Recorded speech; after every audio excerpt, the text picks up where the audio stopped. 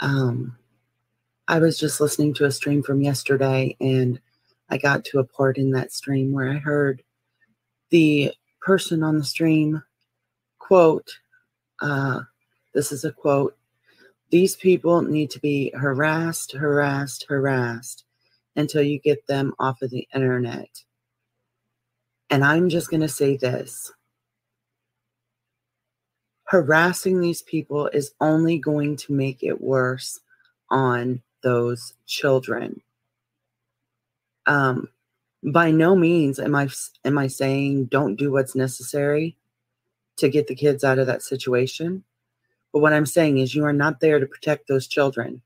And all the extra stress that you put on the parents and all the mean things and all the harassing that you do is going to come down on those children.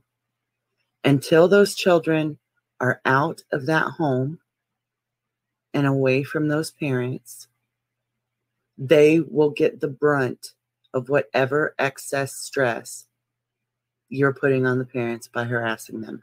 So if those children, if harm comes to them, then you can pretty much count yourself as having been responsible for helping to cause a situation where stress was heightened and those kids were harmed, whether that's physical, verbal, psychological, whatever.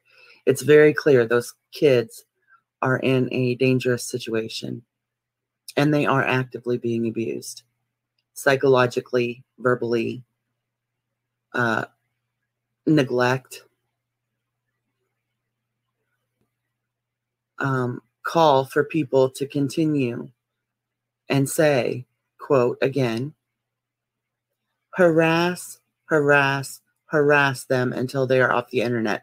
First of all, until those children are in a safe place, be thankful that this is being caught on the internet, because this may be some of the only evidence that can be put forward. If they disappear off the internet, nobody knows where they are anymore. Nobody knows what's going on. Nobody can see the state of their surroundings. All we can hope is that there are, the authorities are being notified. And I'm not saying one way or another, what my role in that is. What I'm saying is that when you see this sort of thing happening and you harass the person who is clearly unsettled, clearly not in the mind frame to be caring for children, and you put more stress on them, more emotional turmoil in their life, get them upset and riled up, whatever happens to those children is on your head as much as hers. So stop harassing her. If you want to help, record it all. Don't try and get them upset. Don't go in there and say shit that makes them, that triggers them and makes them go off on a rant, screaming and cussing and everything else. Clearly, these people are not stable people. I'm asking for people to please stop harassing those two.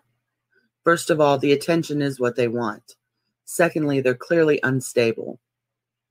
And when you get them upset, it makes it worse on those kids. When you make them upset, even if they start screaming and cussing at each other, not the children are listening to them screaming and cussing at each other, which you yourself pointed out was abuse. Yes, it is. So why would you go in there and harass people? Hey, Nocturnal. It's very sad, Anita, and I don't want to see any more of it.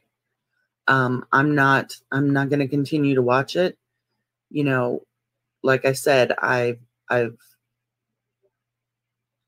asked for people to, if they see something, say something about it to the authorities, not go into her chat and get her all riled up so that she can lose her shit and freak out in front of her children. Those children have it hard enough.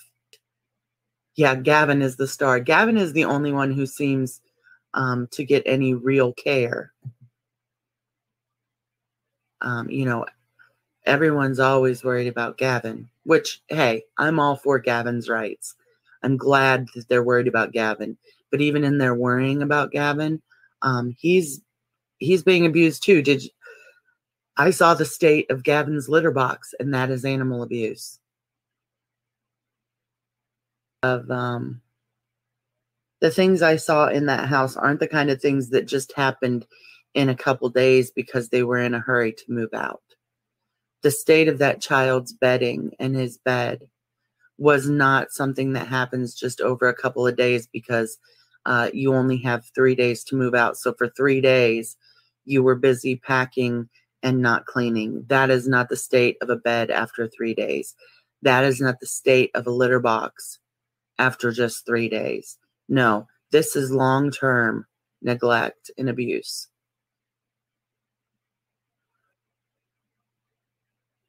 If they disappear off the internet,